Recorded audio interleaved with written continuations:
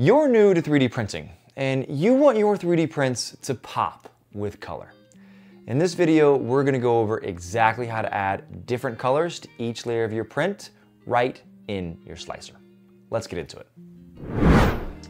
Alrighty, so first things first, we have to take our object that we want to print and go ahead and get it exported as an STL and get it into our slicer. So I have this object right here. It is my little cat collar that I'm making for my fat little sneaky cat.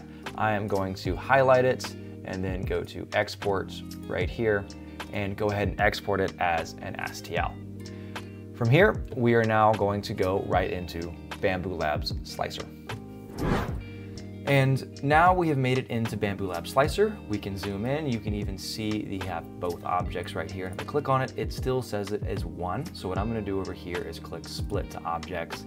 And then with that, I can click off of it. And now you can see they have changed into two separate objects. And if I go over here, click off global, you can see I have two objects over here as well. So now what I'm gonna do, I'm gonna click on my color painting tool, and I can now choose between all the colors I have in my AMS and the different types of tools I wanna use to paint. I can click on sphere, circle, sphere, triangle, layer height, or fill. And with this, I'm gonna keep it on layer height, I'm gonna keep it on white, and I'm gonna zoom in right here, get those out of my way, and I'm gonna click just on the very top layer of my collar. And then from here, what I'm gonna do is I'm gonna left click and keep that left click all the way down as I go down the entire collar. And now I've made the entire base plate of this white.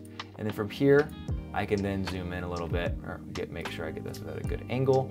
And I can now change all the layers of this oogie to black. Oop, went a little too deep. And then right there, perfect. But now you can see I've got that one layer of oogie that is still white. So click on it, bring it down to black, and then perfect. We have oogie is black, the base color of this is white, and I can even change this to red if I wanted to, because I'm going by layer, so I can make the very top layer red, and I can keep the infill and the base of the oogie name black. But for the purpose of this, I'm going to keep it just black, make it nice, clean, smooth, and simple. And then what I'm gonna do is I'm gonna click out of this paint, and I've got one more thing to make this super efficient in printing. If I went ahead and click slice plate right now, you would see that it's gonna take 22 minutes and 29 seconds and about 5¼ grams of filament.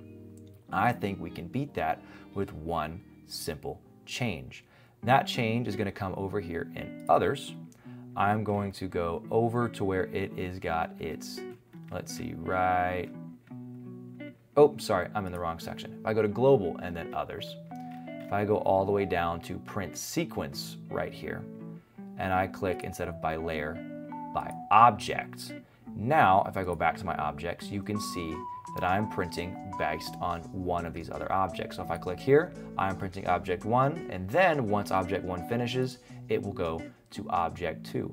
Just by doing that, if I click slice plate, it is now gonna take 13 minutes and 47 seconds, 6 minutes faster, and then almost a gram less of filament, or ½ gram less of filament. So it's gonna speed up the process a lot more and make it a lot more efficient. And now with that extra time, I can even improve it just a tad bit, I think, by changing the quality of print 1. Instead of having it at 0.16 millimeters, I can do it at 0.2 or maybe even 0.24 because I don't need it to look crazy, super nice. But I'm gonna leave it at 0.2. And then what I can do is I can click on object 2 where I want this to look super nice, leave it at 0.16 millimeters, go down, and then I can even go to ironing and do the topmost surface. So I'm actually just ironing out the layer, the top layer on my letters right here. And if I click slice plate, yeah, I've increased the time just a little bit by about 25-30 seconds, but I haven't changed the total cost. And now this print is elevated that little bit more with no extra time really being added. So if you guys like the video, give it a thumbs up, comment down below what you would like to learn next, and I will see you guys in the next one.